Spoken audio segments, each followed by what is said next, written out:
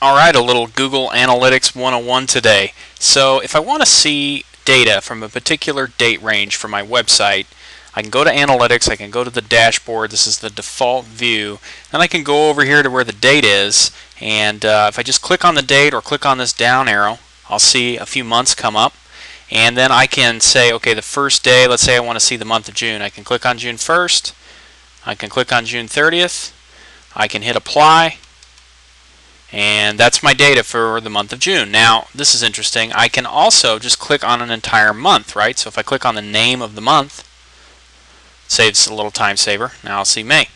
Now let's say I want to see what happened in June, and I want to compare it to what happened in May.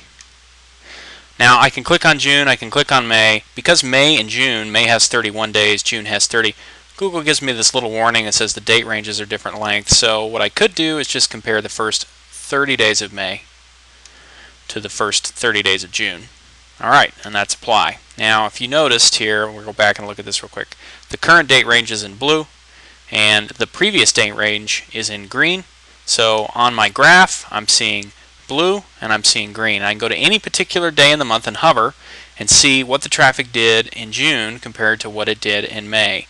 Honestly, I wouldn't spend a lot of time looking at specific days unless you see a really big spike. If you see a particular day where there's a dramatic, and I would say, maybe 30% is a significant difference, 25%, but on this particular site, I see this every month, so I don't really read a lot into it. Maybe I'm missing the boat here, but I think the more interesting thing to look at is your traffic sources. So I scroll down here to Traffic Sources Overview, and then just beneath this pie chart here there's an option to view a report. And what I usually look for is growth in certain areas. So we've got growth in traffic from Google, organic traffic or search engine traffic from Google, growth from Yahoo, organic traffic. And then I don't quite understand the google.com referral. I'm not sure if that is Google image search or what. I'll have to look into that, but I'm seeing growth in most areas, so I'm happy with that.